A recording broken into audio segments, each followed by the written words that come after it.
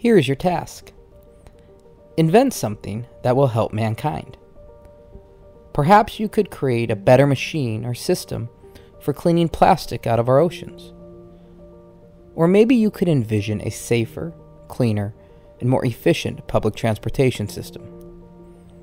Whatever idea you come up with, dare to be a visionary. Be specific about your invention. Explain how your robot is going to suck microplastics from the depths of the ocean. What kind of energy is going to power the new public transportation system? Be creative with your ideas. Author Malcolm Gladwell says, "The visionary starts with a clean sheet of paper and reimagines the world."